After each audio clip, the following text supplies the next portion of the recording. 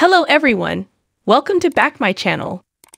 90-day fiancé couple Jasmine Pineda and Gino Palazzolo are seemingly no longer together after filming season 10. Jasmine, 36, and Gino, 52, were introduced in 90-day fiancé before the 90 Days season 5.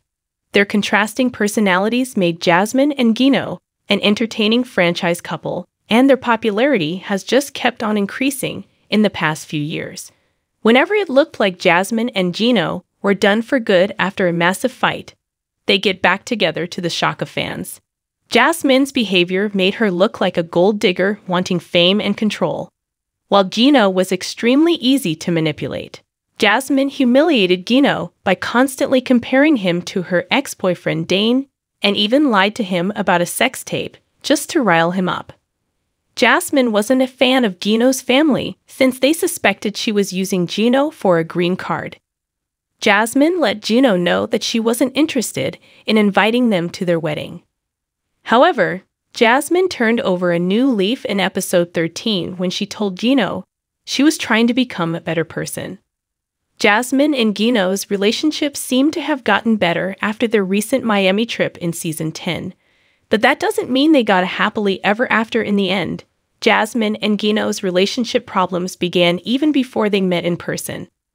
Jasmine used to ask for evidence and reports of Gino's whereabouts while they were dating long distance. Gino had been secretly in contact with his ex, who was receiving nude photos of Jasmine. Jasmine discovering this led to their first split. Many other breakups followed for Jasmine.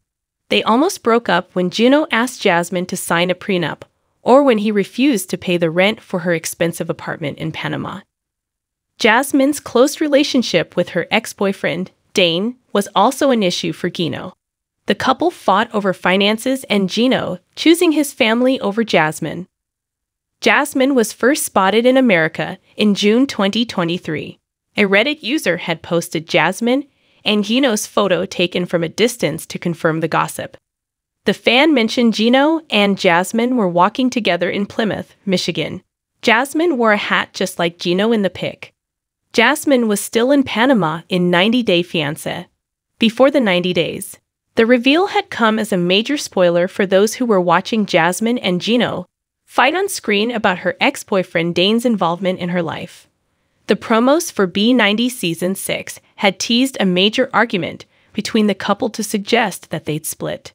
Fans will have to wait until the 90-day fiancé Season 10 final to find out what the most awaited wedding day of the show looked like.